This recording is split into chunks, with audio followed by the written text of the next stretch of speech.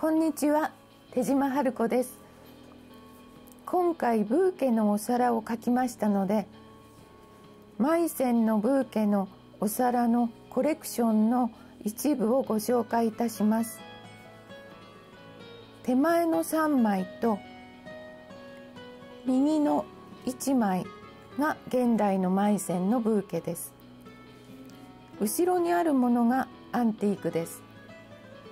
マイセンも時代によって色の濃さや描き方に違いがあります。それでは現代マイセンの方から見ていただきましょ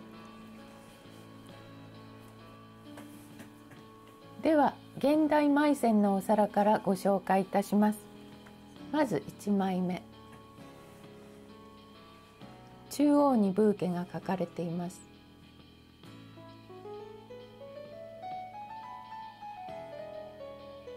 それと中央に小さなお花が2箇所、それと周りに小さなお花プラス虫が描かれています。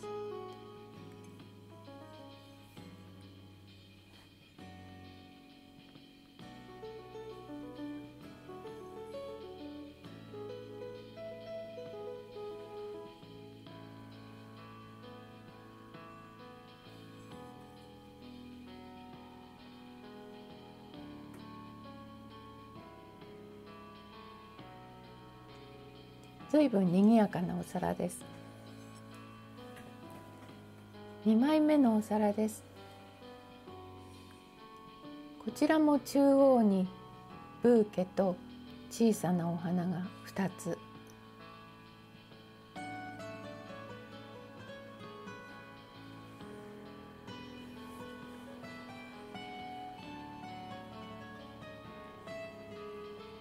周りにも小さなお花と蝶々が描かれています。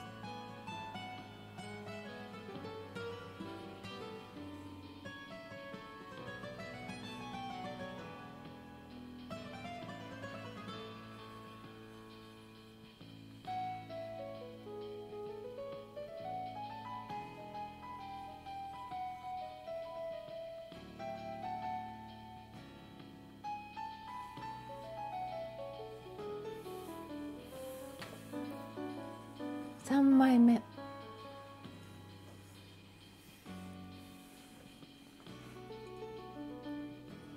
中央に大きめのブーケが描かれています。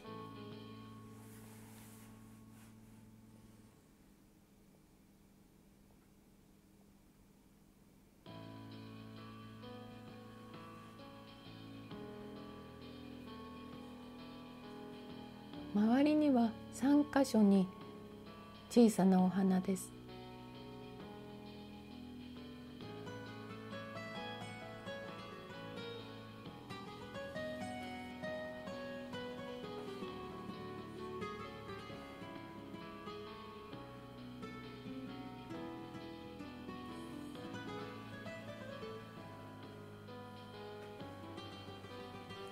今ご紹介しているのはお皿の中心にブーケが描かれたものですが、一般的にはこのように端に描いてあるお皿が多いようです。じゃあ4枚目のお皿、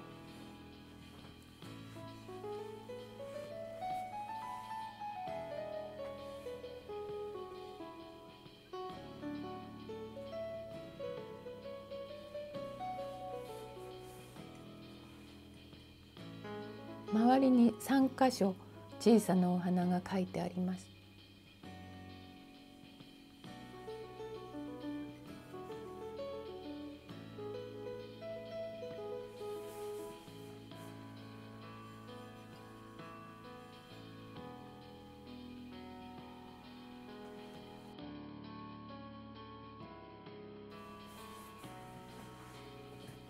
次はアンティークのお皿のご紹介です。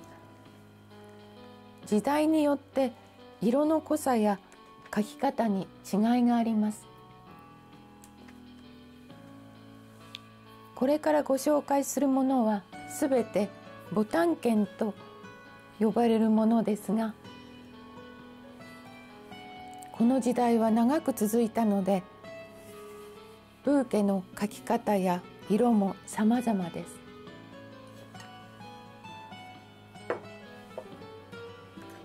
まず1枚目のお皿です。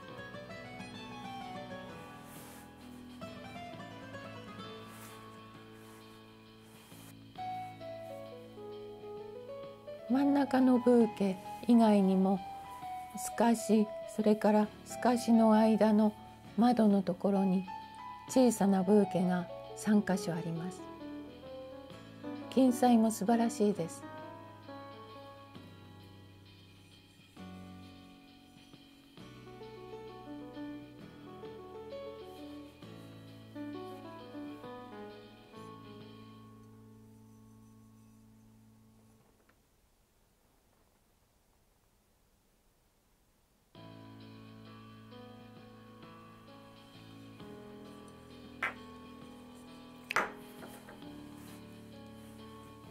2枚目のお皿です。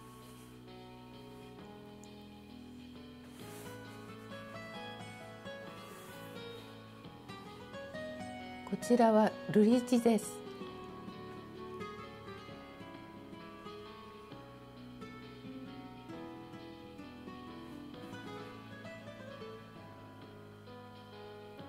周りにも小さなブーケが3箇所あります。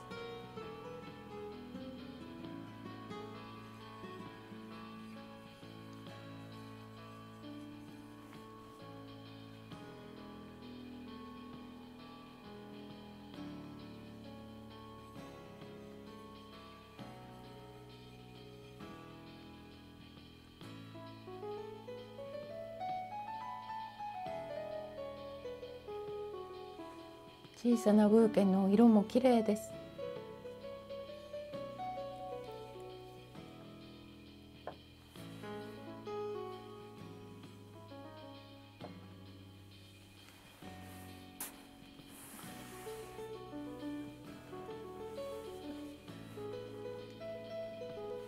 3枚目のお皿です。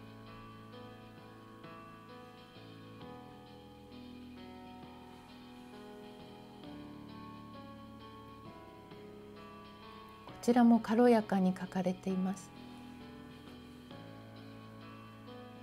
縁に近いところには虫もいます。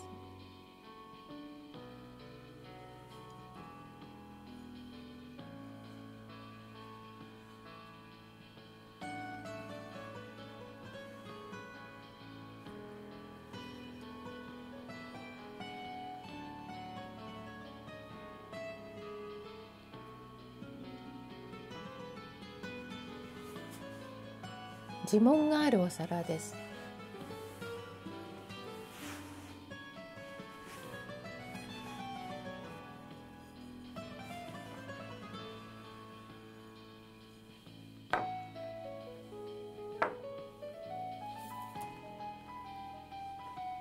4枚目のお皿です。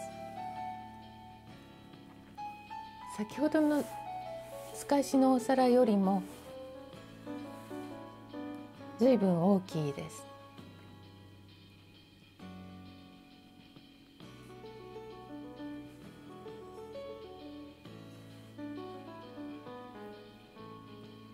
周りのブーケが3箇所にあります。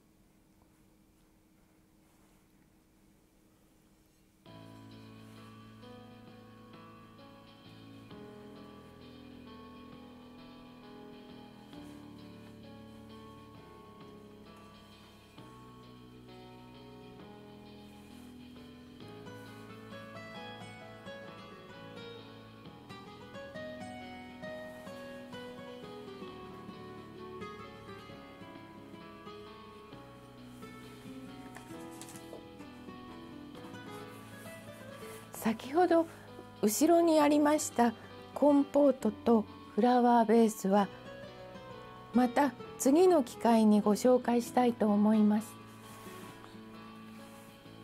以上です。